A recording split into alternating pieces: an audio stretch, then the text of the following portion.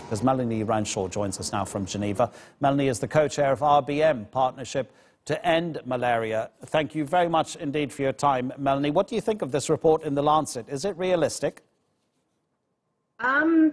Yes, we are the RBM Partnership to End Malaria. So it is very much our intention to, in our lifetime, see malaria eradicated.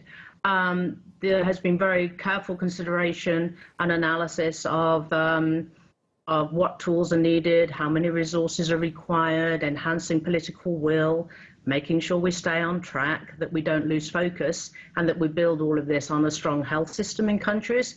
But with all of these things considered, that it is possible to eradicate malaria in our lifetime, and the date of the report, of course, is 2050.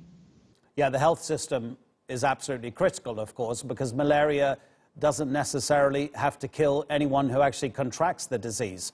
So I suppose we used Africa in our introduction as an example because that's one continent where people are particularly vulnerable because of the health systems that are in place. So these experts say that $2 billion extra every year are needed. The 2017 figures, according to the WHO, say about $3 billion were put into fighting malaria. So what would you do with the extra $2 billion? So certainly it's about ensuring that everybody is covered and everybody is reached. So particularly women and children living in remote rural areas, how can we enhance their access to the health system? And one of the ways we can do that is through integrated community case management, which makes sure that the illnesses that are killing young children are addressed at community level so they have access to drugs and treatment.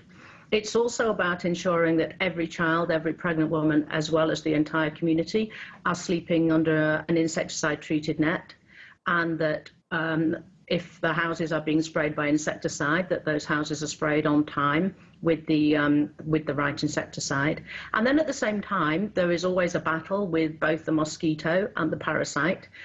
They develop resistance to both the drugs and the insecticides. So we have to have constant innovation to make sure that we always have a commodity that is effective, so that when you take your anti-malarial drug, it completely clears the parasites, and that when you sleep under an insecticide-treated net, the mosquito dies. And so continuing to invest in research, and then making sure that these new commodities are immediately introduced and that they are affordable are also very key. And so some of these extra resources will be required to make sure that new commodities can be reaching those who most need them. But as you say, nobody should die from malaria. It's treatable and it's preventable. And the numbers are absolutely staggering. Again, reading from WHO documents in 2017, an estimated 219 million cases of malaria in 87 countries. Why are we now in 2019 looking at a story where experts say, look, it could actually be in 30 years that we can eradicate it completely? Why has it taken so long? It's a very difficult disease to control, as we all have mosquitoes everywhere, and the mosquitoes are very effective at passing on malaria.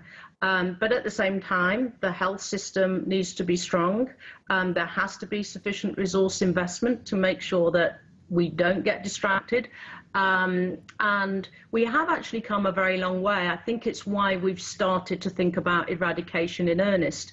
We have saved more than 7 million lives through our malaria control efforts since 2000.